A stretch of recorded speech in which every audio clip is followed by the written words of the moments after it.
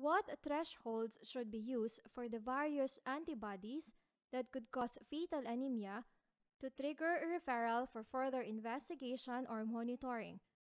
An anti-D level of greater than 4 international units per milliliter but less than 15 international units per milliliter correlates with a moderate risk of HDFN or hemolytic disease of the fetus and newborn, and an anti-D level of greater than 15 international units per milliliter can cause severe HDFN. Referral for a fetal medicine opinion should therefore be made once anti-D levels are greater than 4 international units per milliliter. An anti-C level of greater than 7.5 international units per milliliter but less than 20 international units per milliliter correlates with a moderate risk of HDFN, whereas an anti-C level of greater than 20 international units per milliliter correlates with a high risk of HDFN. Referral for a fetal medicine opinion should therefore be made once anti-C levels are greater than 7.5 international units per milliliter. For anti-K antibodies, referral should take place once detected, as severe fetal anemia can occur even with low titers. The presence of anti-E potentiates the severity of fetal anemia due to anti-C antibodies, so that referral at lower levels or titers is indicated unless the fetus has only one of these antigens. Once referral to a fetal medicine specialist has been made for assessment of pregnancy at moderate or high risk of hemolytic disease of the fetus and newborn, the value of subsequent quantitation of anti-D and anti-C levels is doubtful. Further testing is, however, required at 28 weeks for the development of additional red cell antibodies. Caution is required, however, if there is a history of a severely affected previous pregnancy, even if the antibody levels are low in the current pregnancy. For such cases, early referral to a fetal medicine specialist should be made so that an expert assessment of risk can be undertaken. For these women, ultrasound monitoring may be required even with low antibody levels. Anti-K titers appear to correlate poorly with the severity of disease with fetal anemia occurring at titers as low as 8. Once detected, how often should antibody levels be monitored during pregnancy?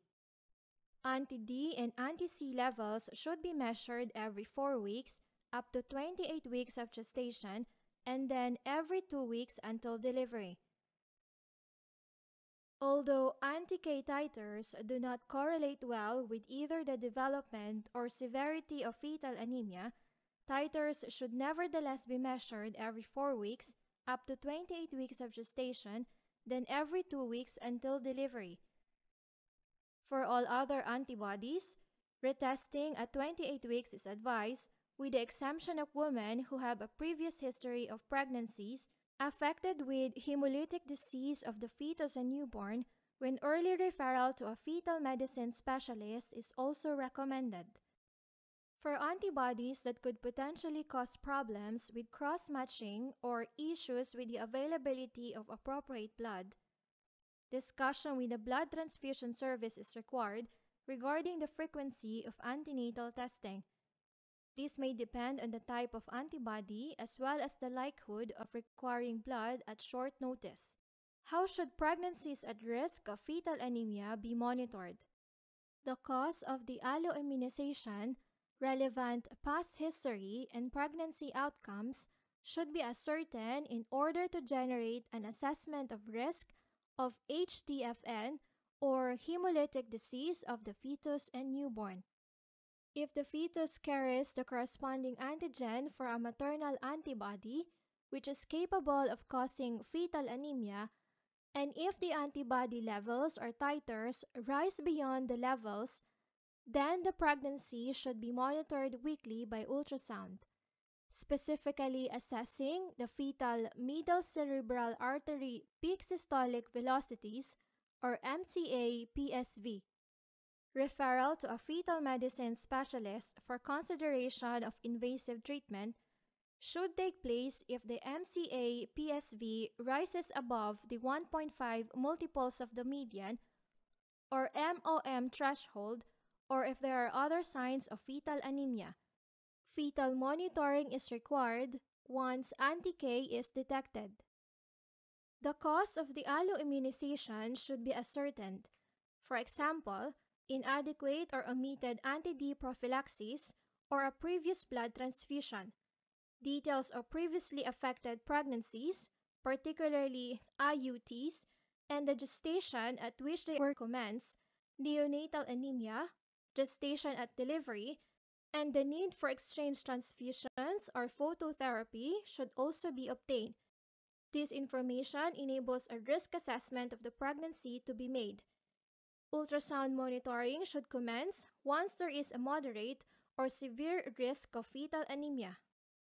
If the fetus is antigen positive, it will be at risk of anemia, and the pregnancy needs to be serially monitored. Pregnancies at risk should be monitored on a weekly basis, looking specifically at the MCA-PSV, or middle cerebral artery peak systolic velocities. Other signs that might suggest fetal anemia include polyhydramnios, skin edema, and cardiomegaly.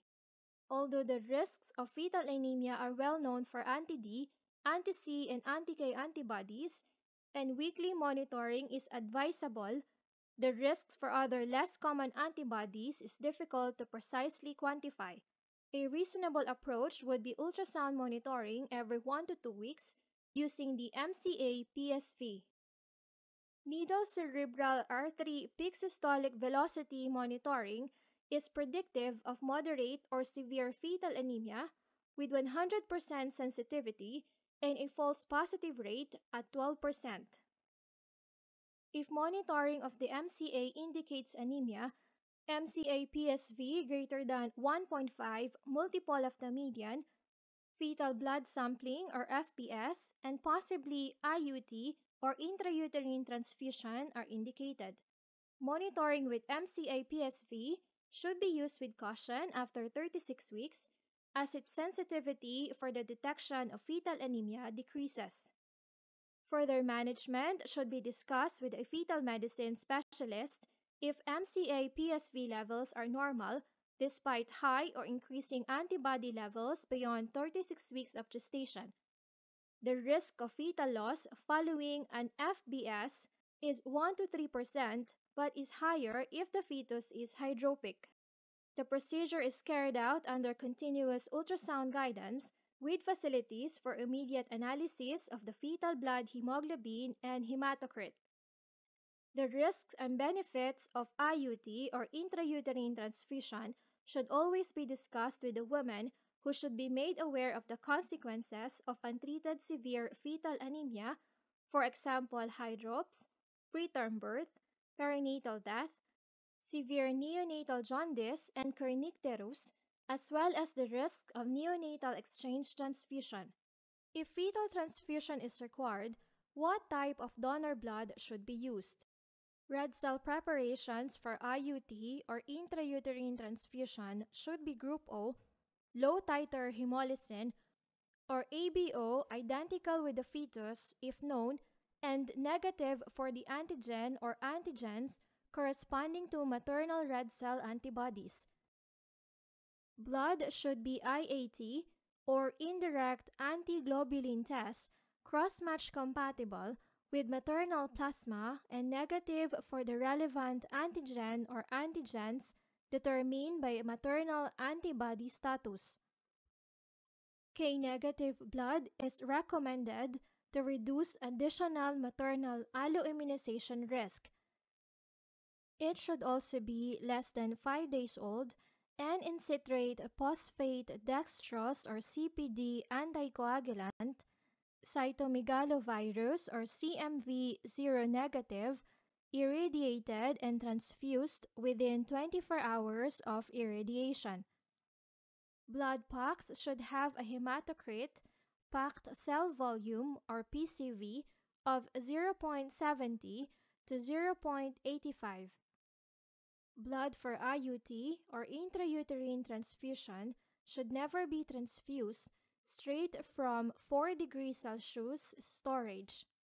Intrauterine transfusions or IUTs should be performed only in fetal medicine units that have the requisite invasive skills and appropriate perinatal hematology expertise. What are the implications for the mother from red cell antibodies?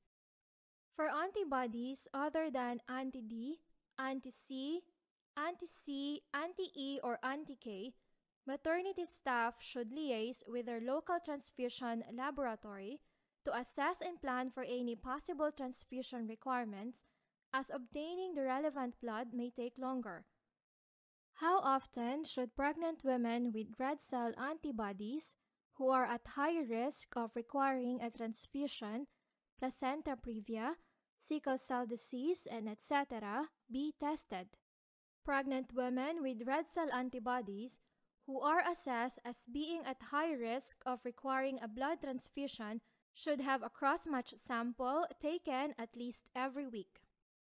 Current British Committee for Standards and Hematology guidelines require a sample no more than 72 hours old for providing compatible blood in pregnancy, but do allow a deviation to the 3-day rule for individual cases, such as high-risk women with placenta previa without red cell antibodies, where weekly samples can be taken, as long as a risk assessment is made and recorded in each individual case. In high-risk women with red cell antibodies, where a sample every 72 hours is not feasible, a sample should be taken once a week, and if transfusion is required, a new sample should be taken immediately to exclude new antibody development. If maternal transfusion is required, what type of donor blood or blood components should be used? Red cell components of the same ABO group and RHD type, and that are K negative and CMV negative, should be selected. If group ABO identical blood is not available for group A, B, or AB patients, group O blood should be used. Pregnant women and women of childbearing age who are RHD negative should receive RHD negative blood. The transfused blood should also be K negative. An IAT cross-match must be used if the woman's plasma contains or has previously contained clinically significant red cell alloantibodies. For planned antenatal transfusions, CMV or cytomegalovirus negative blood should be transfused. Screening for CMV or cytomegalovirus should not delay transfusion in an emergency situation. Should RHD negative women who have anti-D or non-anti-D antibodies receive routine antenatal or postnatal prophylaxis?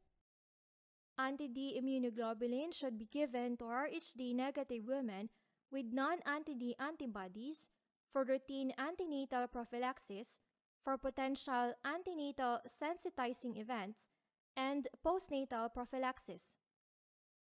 If immune anti-D is detected, prophylaxis is no longer necessary.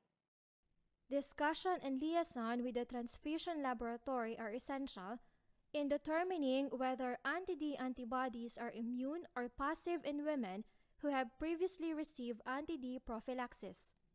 Requirements for blood. What are the logistics of obtaining blood or blood components for the woman, fetus, or neonate?